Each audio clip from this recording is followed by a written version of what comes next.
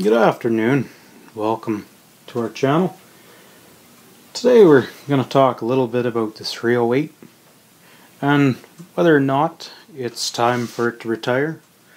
Has it gotten too old and slow to no longer be able to compete with all these modern new fandangle new cartridges that are out there?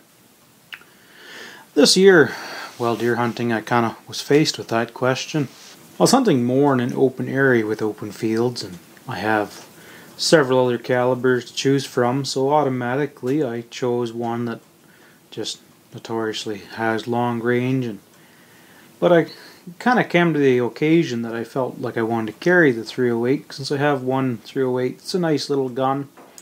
It's a little Ruger International, and it's just a joy to carry. Nice short 16-inch barrel.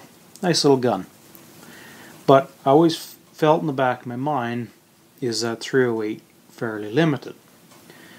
So I went and ran some numbers, and I came back with some results that were kind of a bit, I found them quite telling.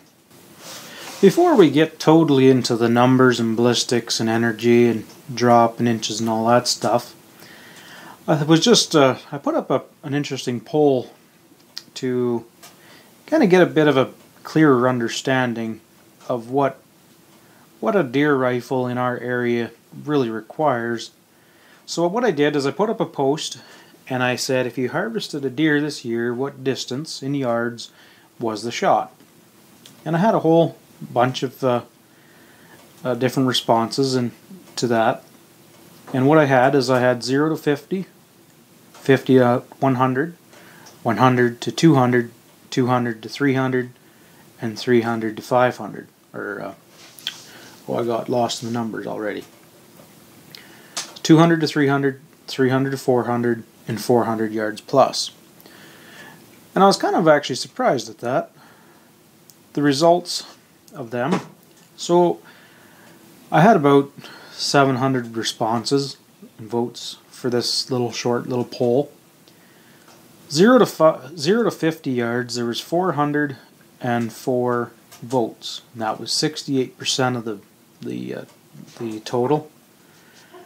From 50 to 100, we had 108 votes, so 18% rather. 100 to 200 had 50 votes, so 8%. 200 to 300 had 19 votes. Now we're down to only 3%.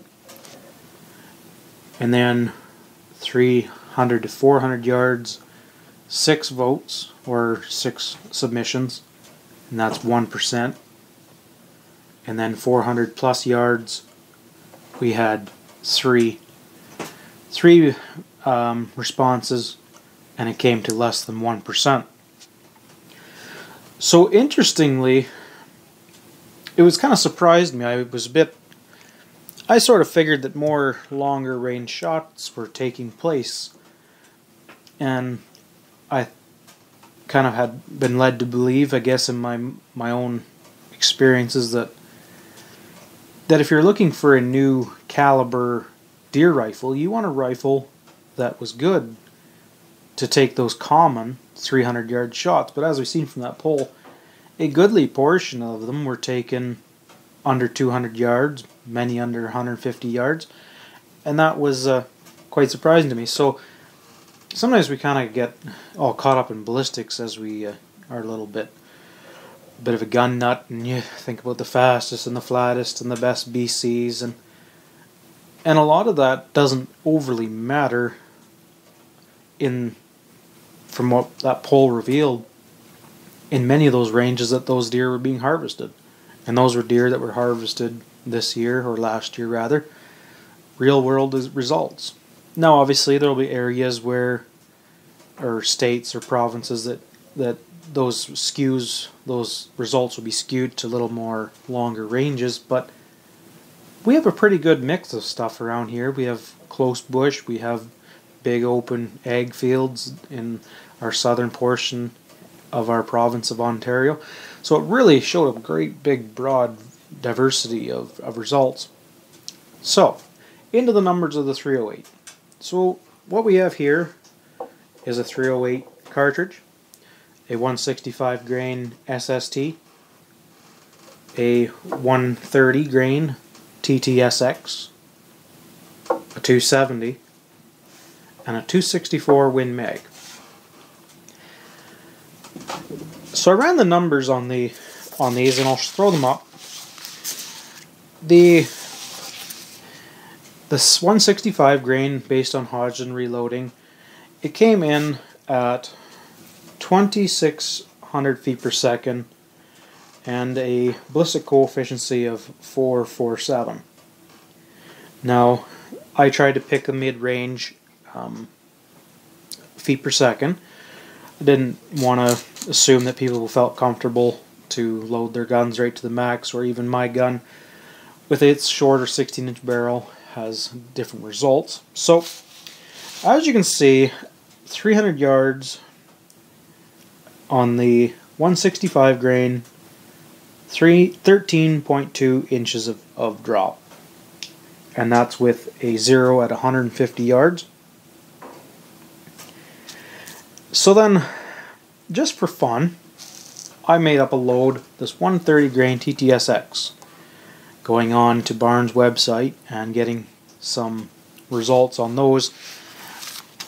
I was surprised to see actually how much increase on feet per second there was. It's up to 31 feet per second. And the drop at 300 yards on this 130 grain TTSX is 9.35, with its being zeroed at 150 yards. So that's only about that much.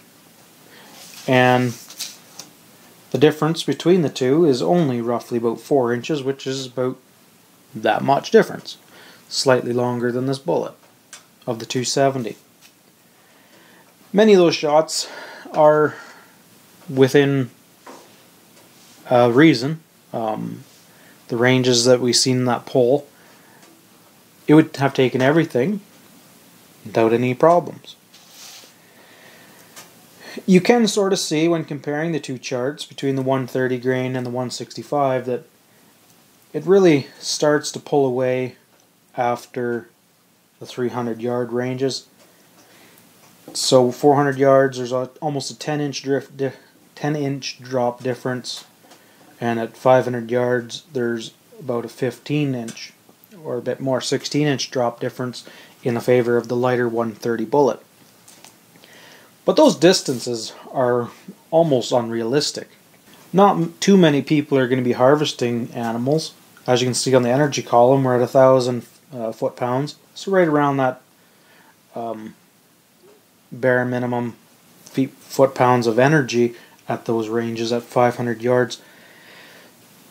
But I think, as we see in that poll, those shots are extremely rare and would require great amounts of practice and technology and rangefinders and understanding wind drift. And because as you can see in those charts, the wind drift starts to become more of an unpredictable factor. So much beyond 300 yards, things are getting pretty interesting with the wind drift at a 20-mile-an-hour wind out of 90 degrees. So how does the 308 though compare to something that we would automatically assume as a longer range, more modern, better downrange performances? And we have a 270, been a staple forever, and we have what many consider a speed demon, barrel burning 264 Win Mag that is supposed to be some magical wind drop defying mystical bullet. So I pulled up a 140 grain 270. And I got the reloading data from Hodgdon there. I'll try and put it up here. So at muzzle we have 2,900 feet per second, 140 grain bullet, a good high BC bullet, 540, which is way better than the 130 TTSX, which is only 350. and now let's look at the numbers. 300 yards, we have 9.74 inches of drop with the 270. With the 130 grain TTSX and the 308, 9.35. It's in fact less drop than the 270 with a much better ballistic coefficient bullet with supposedly the grand reputation of long range accuracy and flight. So that was quite interesting that maybe after all this lowly 308 that has been around for 70 some years, well, maybe it's not time to retire it after all. Sometimes we can get a little caught up in the numbers and the new fan on the block, the 6.5 Creedmoor, the 226 Nosler, the 28 Nosler, the 6.5 PRC, the 7mm PRC. There's so many that are coming out. But then you stop and you run a few simple numbers and you got the 308 that's been around since 1952, they say, and it's doing just as good. So sometimes we can get kind of caught up in those things, and maybe it's just time to take a little look and look at the numbers and see how they compare. Anyways, that's all for today, folks. Bye for now.